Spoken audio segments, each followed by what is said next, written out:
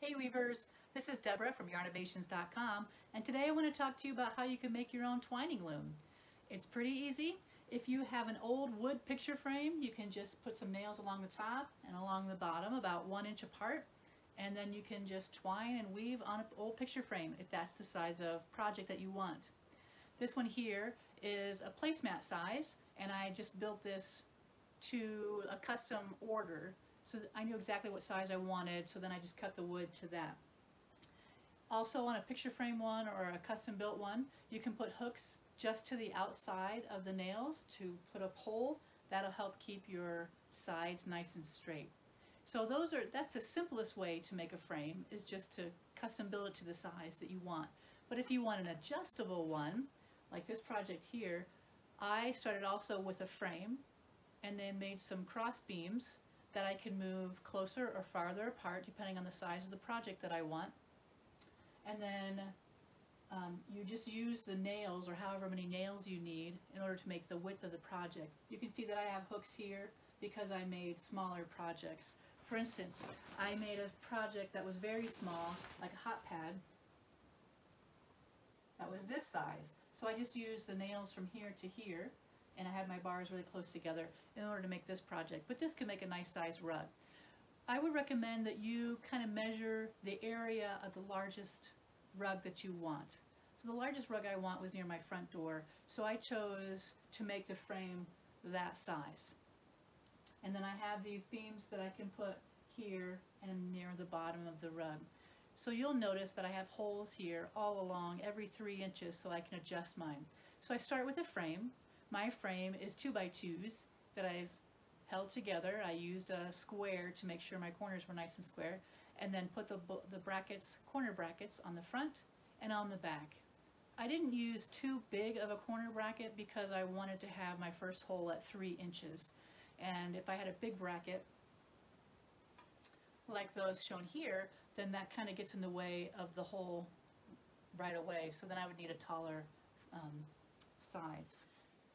So I got an 8-foot board and I cut it in half. So these are half of 8 feet. So these are 4 feet boards here and 28-inch boards here. And I put the 28-inch ones onto the inside so that I have a little bit more width going this way. So I use 2x2s for my base frame. You don't have to use 2x2s. It makes it a little bit thicker and probably would be a little nicer. If I did it again, I think I would like thinner boards, but these were the most inexpensive, so that's just the way I went for this project. For the cross beams, I used 2x3s because I wanted a little extra space. I wanted space for my nails, space for my bolt, and space for the hooks for all the different size projects that I was going to make. The nails, I used finishing nails because I wanted just a little bit of something at the end, but not a big head that it would be hard to pull my project off every nail. And the nails are slightly tilted up or slightly tilted down, depending on which board that it is that you're looking at.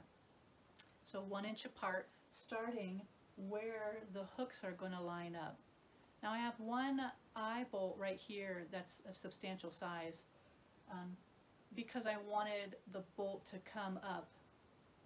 The 2x3 kind of sticks out, so I needed a hook that also would stick out so that I could line up a pole with the eye bolt.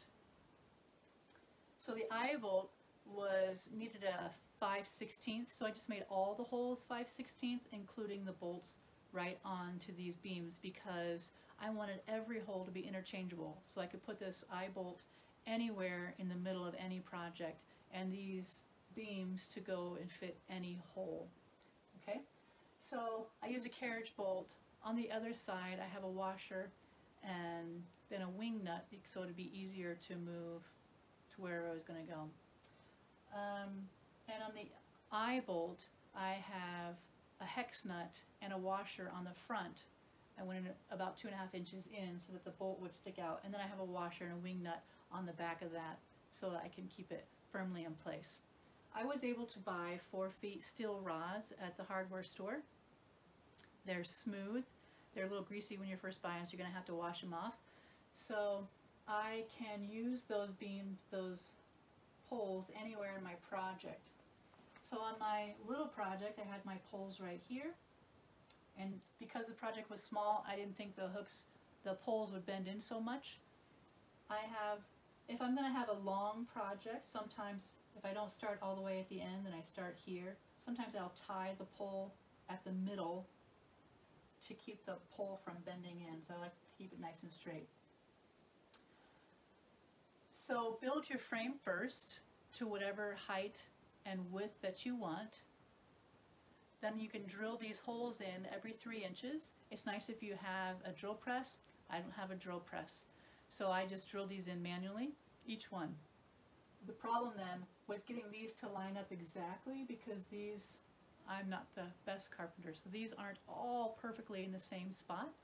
So I found that if I made these holes just a tad bigger, then it's easier to get these bolts in. And once you tighten it up, it won't have any wiggle room, especially once you have the warp on and you start weaving. These beams will not move at all. So it's okay if the holes on these boards are slightly bigger. Altogether, this project cost me about $25 when I had the adjustable ones.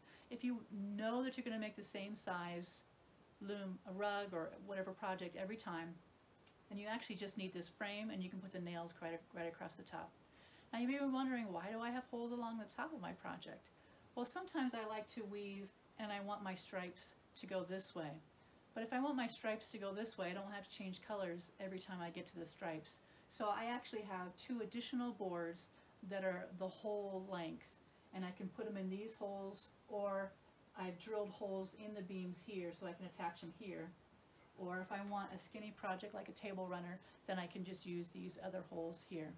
So this is the basics of building your own loom. Can this be a tapestry loom, like you want to use yarn instead of fabric? You probably would just need to add additional nails so that they're closer together. Otherwise the warp strands will be kind of far apart. Good luck with your loom building and your weaving. Happy weaving!